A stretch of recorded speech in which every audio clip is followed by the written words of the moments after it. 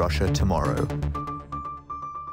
The Biden administration is beginning to support the idea of a Nuremberg for Russia, as reported by The Guardian.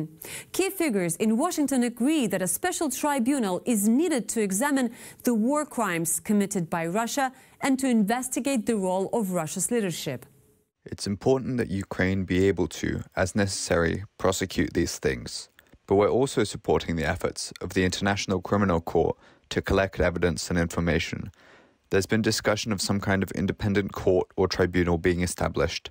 I think all of that's on the table. This is not a universally shared point of view. There are differing opinions across the Western world on whether this second Nuremberg is needed.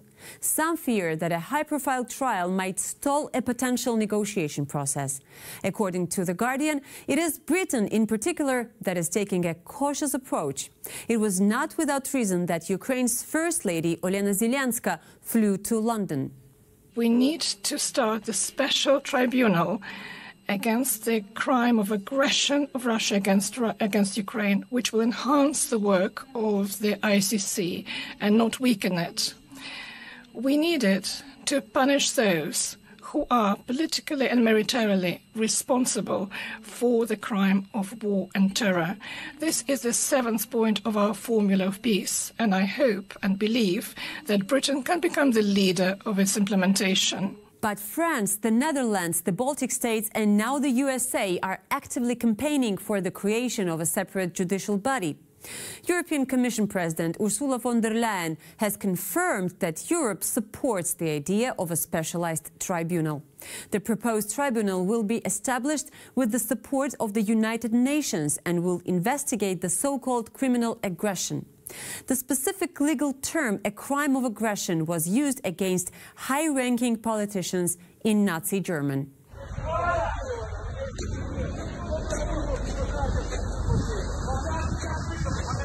This specific legal term, a crime of aggression, was used against high-ranking politicians in Nazi Germany.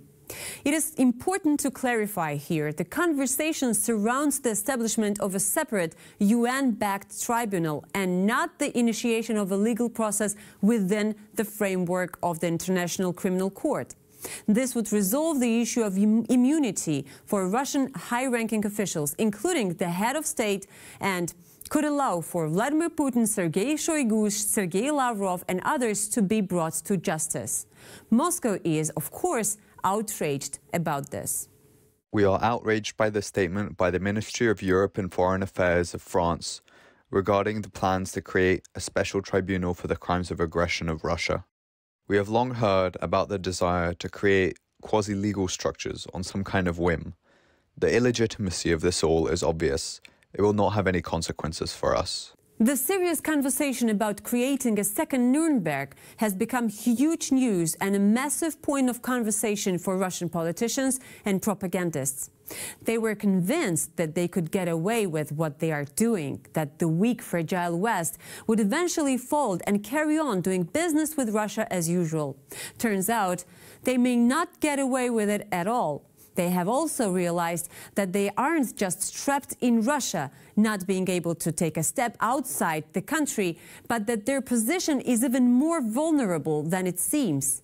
Any domestic political instability could potentially threaten Putin's inner circle and staff with arrest and extradition.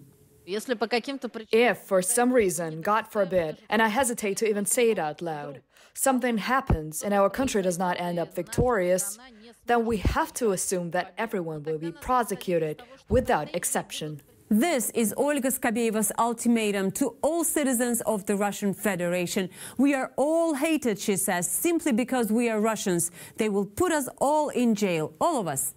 There is no other way for Skabyeva and her colleagues to unite the electorate in support of the invasion of Ukraine. They need support. They need volunteers. They need a popular uprising, which is, of course, not going to happen because the purpose of the war has never been made clear to the public and remains unclear to this day. But here is another interesting thing. Take a look at how Margarita Simonyan puts it. If we manage to lose, The Hague, whether it's a new one or the real one, will welcome even the janitors sweeping inside the Kremlin walls. Here, Simonyan addresses the Russian elite, anyone who might want to get together and sleep away quietly or worse, plot a revolt. And that says a lot about the mood in Moscow right now. The war has been going on for 9 months. Russia is killing people, including civilians, including children. The huge casualties, the hundreds of thousands of dead on both sides, the destroyed economy and reputation of a previously prominent Russia, the isolation expressed even in saying goodbye to McDonald's and Zara. What was all this for? Is the question those at the top have to deal with. I mean, what has this one-man obsession brought anyone, even if we are now trying to put ourselves in the shoes of the cold-blooded cynics in Putin's inner circle? Nothing. The murmuring in the Kremlin corridors is so loud that it seems to be heard even here, outside Russia. We said it was our territory. We took it constitutionally. It was not our territory. Wait a minute. What does it say in the Constitution? By the Constitution, it's our territory or not? We announced it in the Constitution. Since the time we incorporated it, of course it's our territory, but this took place in the context of a military action. And so, does that change the Constitution? Is there a sign somewhere that this isn't completely our territory because it doesn't fulfill all the conditions? We don't have a sign, we have the actual understanding of the situation. The notion of a tribunal has been discussed for a long time, since the beginning of the full-scale war. But it is only now that it is taking somewhat of a concrete shape. After Bucha and Mariupol, after the announcement of the verdict of the downed Malaysia Airlines flight MH17, after Ukrainian cities have plunged into the cold and darkness, the world has been not just to respond to the challenges of the moment, but to plan the appropriate punishment for the perpetrators. I would even use the word retribution here. It would be impossible to imagine Russia of the future without it. Without retribution taking the form of a fair, independent tribunal chaired by international experts, any notion of power change through the fair elections, the release of political prisoners, and the return to freedom of speech and human rights is impossible. Why did it take the world 9 months to realize the need for a tribunal? Because the international community was totally unprepared for the need for such a process. After the Second World War, progressive society became overly focused on its own progress and did not notice the threat. It is interesting that from the very beginning, Vladimir Putin tried to present this war as the Great Patriotic War Second Edition. The Kremlin has tried to ignore the fact that no one attacked or had any intention of attacking Russia. The Church and Patriarch Kirill personally, who blessed the war in Ukraine as well as the murder of civilians, have taken part in the effort as actively as anyone. And Patriarch Kirill has not forgotten to mention the Great Patriotic War as often as required. We remember the beginning of the war against our motherland. The formidable enemy who conquered all of Europe entered our sacred borders with full confidence of a quick and absolute victory. But we know what happened in the end. May the Lord bless the fatherland, our president, our commander-in-chief, Vladimir Vladimirovich Putin, the authorities, the armed forces, and of course, our spiritual army of all Orthodox people, who with faith and love, by offering a prayer to the Lord, also offer love to their earthly fatherland. God bless you, brothers. And because you, Vladimir Vasilyevich, are in charge of the National Guard, I would like the icon to be placed among the ranks of the National Guard of the Russian Federation.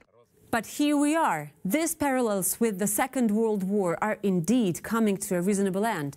The tribunal against the invader. And this is the first step. It is the first high-profile message that the developed world is excluding Russia from the list of countries whose opinions hold weight. The introduction of an oil price ceiling is another signal. The exclusion of Russia from discussion on European security process is yet another. Kremlin strategists have long argued that a country like Russia cannot be crossed off the European map. Well, it seems they were wrong. Russia may not be a completely rogue, isolated country like North Korea, but its influence is declining and will continue to decline until the war and this regime is over. We operated in Russia for 12 years, and the government tried to get rid of us 3 times. We had to leave, forced out of the country by new repressive laws after the first week of the war. Our freedom crushed by the authorities. Мы временно приостанавливаем работу телеканала. We survived, started working from Europe, and now we are watched by millions of people every day. There's no other independent news channel in Russian. We have now decided to tell the truth about Russia in English as well. So that you could get news about Russia, the war in Ukraine, and Russian society directly from the source. We want to tell you firsthand what is really happening in Russia. Subscribe to TV Rain Newsroom on YouTube, and let's take a look at our future together.